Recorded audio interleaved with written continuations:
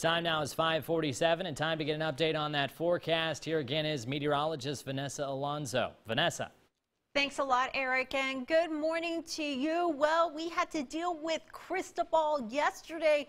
Now that system has pushed off into the Missouri Ozarks and will be leaving its mark heading into the Midwest and into the Great Lakes region today. For us, we're just dealing with a few heavy rain showers this morning. We've been dealing with it throughout the overnight hours into early this morning. Now, most of it has been confined into Grenada, Yalobusha, and Lafayette counties. So Oxford into New Albany and into Ripley, Boonville, and near the Mississippi-Tennessee state line, you will be dealing with these heavy downpours heading into the next hour or so, and then once that round pushes through, we'll get a little bit of a break, and then we'll see scattered showers and thunderstorms heading into the afternoon and into the evening hours as we get the daytime heating.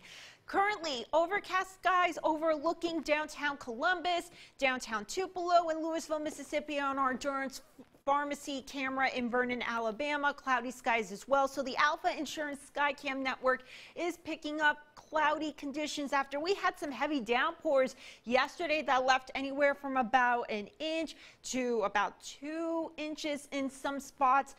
So this morning we are also waking up to very mild humid conditions out there in the 70s. Dew points are in the 70s as well. So it's already feeling muggy and kind of icky out there. So you know we are in for quite a warm, humid summer day once again here in North Mississippi and West Alabama.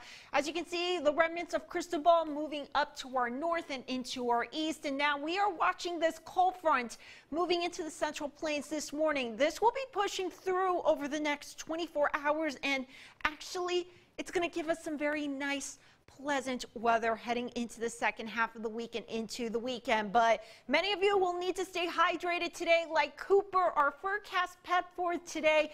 Your pets will need to be hydrated as well and drink lots of water, as temperatures will be topping out in the upper 80s to near the 90-degree mark. But with the humidity levels and with the dew point levels so high, the heat index will make it feel like the mid to upper 90s out there. So make sure you stay cool. And the warm and humid conditions along with the daytime heating will allow once again for those pop-up showers and thunderstorms heading into the afternoon. And then we could be dealing with it heading into tomorrow morning as this cold front pushes through. So as you can see, a very warm, humid day for us overall here with those pop-up showers and thunderstorms for your Tuesday afternoon. And then this cold front will push through overnight into early tomorrow morning. And then once this cold front pushes through after midday, we are in for a very less humid, pleasant, and sunny and dry second half of the week and weekend ahead for us. Eric?